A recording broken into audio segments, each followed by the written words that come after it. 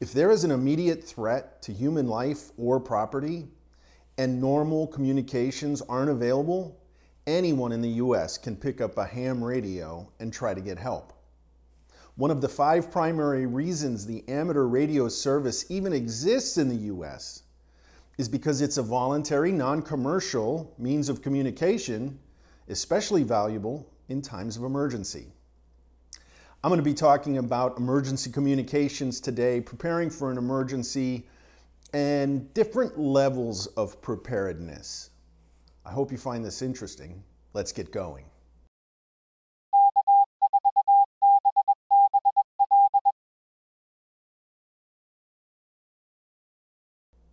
I'm going to lay out several different scenarios, different levels of preparedness to be able to communicate in case there's an emergency. When I talk about emergency, I'm talking about cell phones being out. Landlines in or out, I don't know because I don't have a landline, so no access to landlines. Power either out or unreliable, and internet where you are either unavailable or unreliable.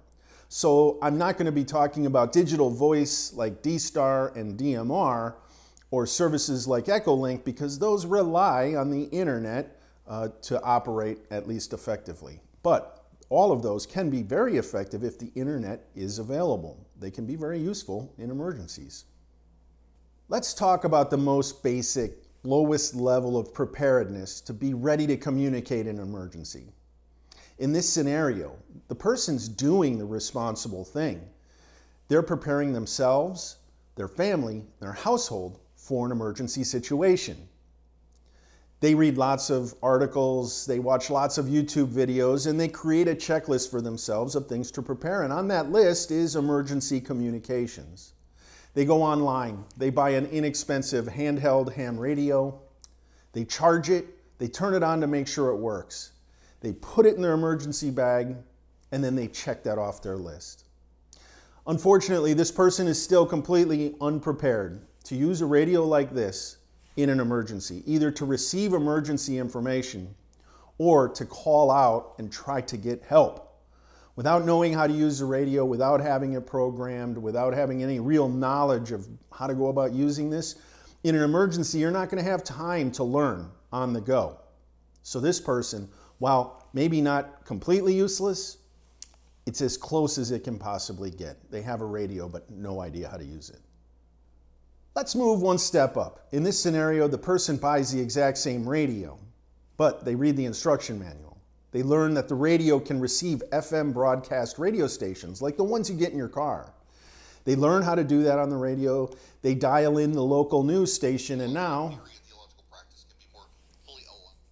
they can receive real-time news using the radio. That's great. They also learn that the radio can receive weather 24 hours a day, 7 days a week from NOAA, the federal agency who deals with weather.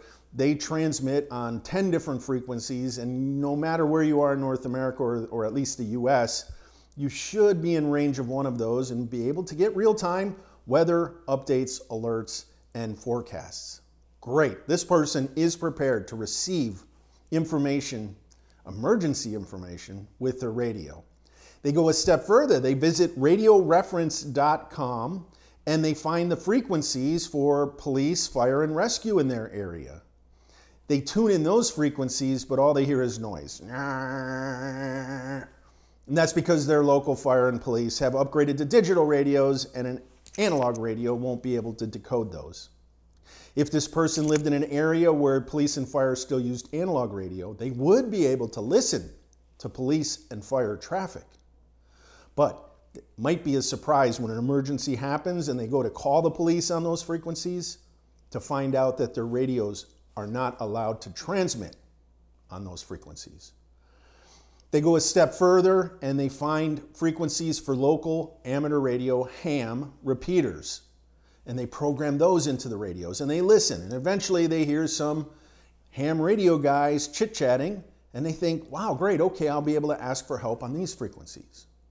But without going a little further and finding out that most repeaters work on 2 different frequencies, one on receive, one on transmit, and some require a special tone under your voice to actually activate the repeater without learning that, without properly programming the radio, they're very unlikely to be heard.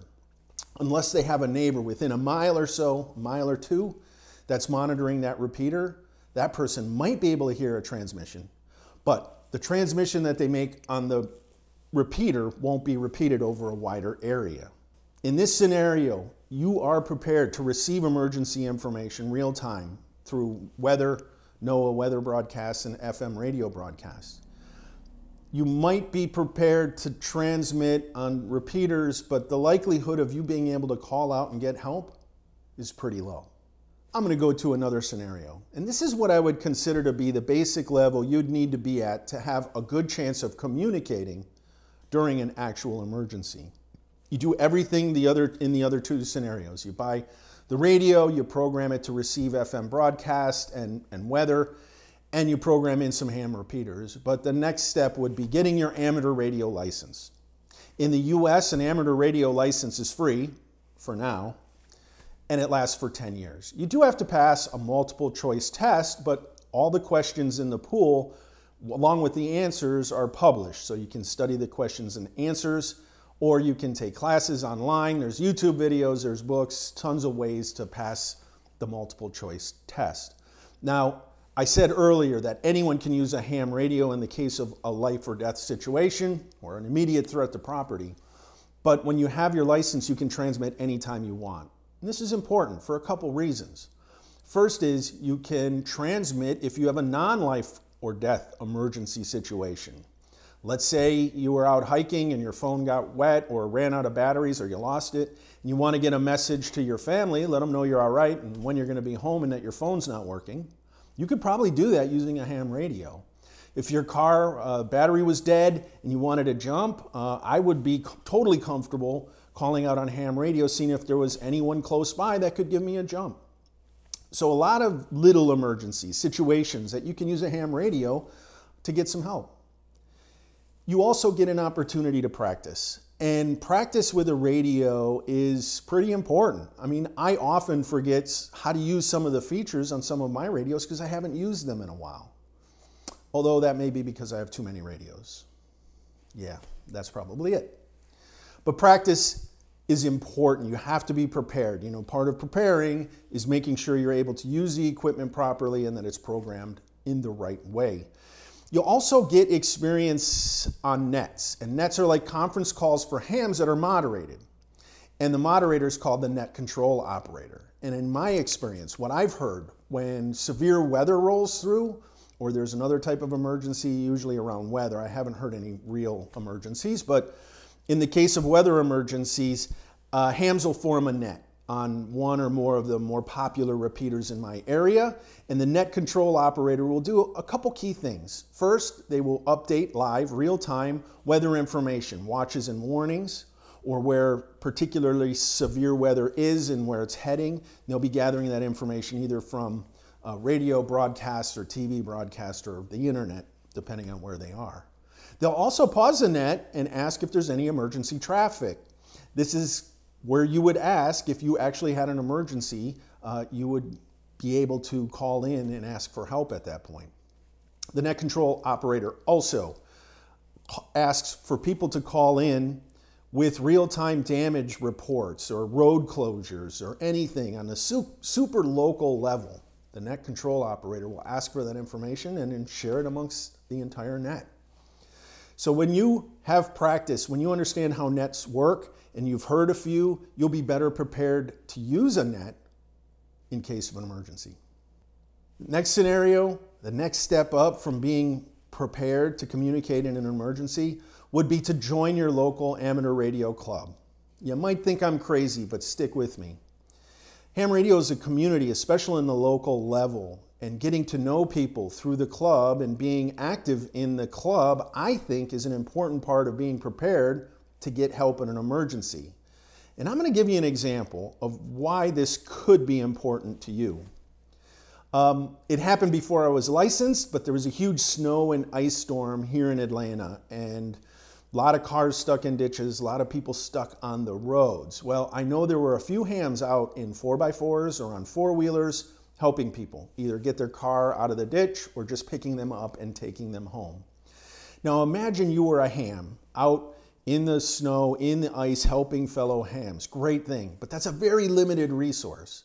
You get a call from someone 5 miles south, a call sign you've never heard before, they got a car stuck in the ditch, they're asking for help. You want to help that person, but there's also a call from someone 5 miles north. This person you know, you recognize the call sign. They're in the club, you've done club things together, club activities.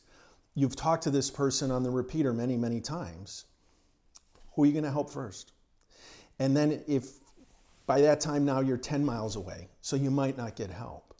So having more friends in the area, having people you know and have done things with, I think it just makes you more likely when there's very limited help resources to be able to get help. Now, I'm not saying that hams are, only going to help people in the club. Hams are a friendly group of people and they will try to help everyone. I'm just saying that if you're part of their club, if you're part of your group, if they know you, you're more likely to get the help you need when you need it. Wow, so we've covered a lot. Let's go one more level up and let's talk high frequency radio, HF radio. Now, to get to this level of preparedness, you would need to take another amateur radio test to upgrade your license to at least general. You would also need to invest a bit more money in a more expensive radio, an antenna setup, maybe an antenna tuner, and probably some kind of backup power solution, whether that be batteries or solar charging for those batteries or a generator, something that would allow you to communicate on HF for a longer time period. Why is this important? Well, with a handheld ham radio like this, you can reliably talk, if the repeaters stay up or if you can get some altitude, over your local area, your town, your county, or maybe a metro area like Atlanta, okay? But if your region is struck with an emergency, let's say the entire southeast of the US is suffering in an emergency situation, well, I might need to be able to talk to people outside of that situation. And that's where HF radio comes in. I know that with my HF radio, I can go out and set it up and within 15, 20 minutes be talking to people on the other side of the continent. Reliably talking to people all over the US and southern Canada, and sometimes Europe and South America. And my system runs on a battery with solar charging capability, so unless the sun stops shining, I'll be able to communicate for quite a while. Now think about a scenario where, like I said, an entire region is hit with an emergency and no one has communications. Well, in that case, if there's communications exists outside of my area, there's a good chance that I could ask somebody to forward a message to my family who are also outside of the area and get that message to my family. That's a possibility with HF radio. So if you want to be able to communicate beyond your local area, beyond your metro area, you're going to have to go with HF. This is the level I'm at. I didn't get into ham radio for emergency preparedness reasons, but I'll tell you, it's a really nice side benefit. It's a nice side benefit of having the tools and the ham radio skills that I know if there were an emergency, I would absolutely be able to talk to people and ask for help in my area, outside of my area, and possibly other parts of the world. Final scenario, the top level. These are the folks that use their amateur radio skills and tools to help other people. And if that sounds interesting to you, well, then you'll want to join one of the emergency radio services or clubs or organizations. These clubs, organizations, they work with local governments, hospitals, first responders to develop emergency communication plans. And then they train, drill, practice, deploying, setting up, and being ready in case there is an emergency. The two main organizations that I'm aware of are ARES and RACES. ARES is Amateur Radio Emergency Service, and we have a local chapter here. RACES is Radio Amateur Civil Emergency Service, and I know the clubs kind of have the same type of mission. I went to an ARES drill that they had last year, and it was fascinating. They deployed 5 or 6 stations around the metro Atlanta area. I went to the central one. It was nice. It was set up on a hill in a parking lot. They had great elevation, great line of sight to most of the metro area. They had a generator set up, multiple radios, multiple antennas, and computers. The remote stations were set up somewhat in the same way. Now what they were doing is the remote stations were simulating, gathering reports, and they would gather those reports digitally or enter them into their computer. Then they would bundle them and they'd wait for the central station to call them and say, hey, are you ready to send your reports? They would say yes. And then they would send those reports over the air digitally. And then they did it for the next station and the next and the next. Then what the central station did was bundle all of those reports and send them up to a regional station.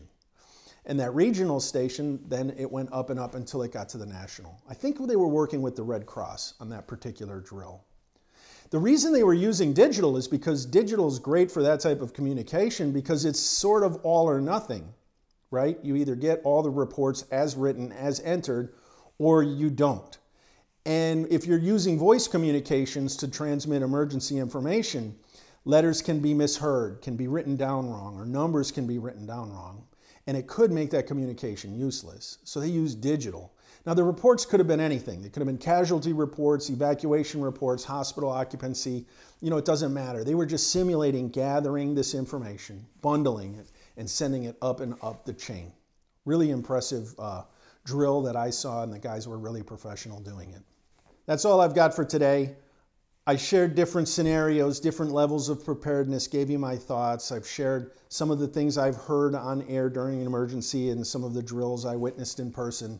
I'm an amateur when it comes to all this radio stuff, so if I've missed something, overlooked, got something wrong, please disabuse me of my ignorance in the comments section. I would appreciate it. Until next time, I'm K4 BBL 73. I'm clear.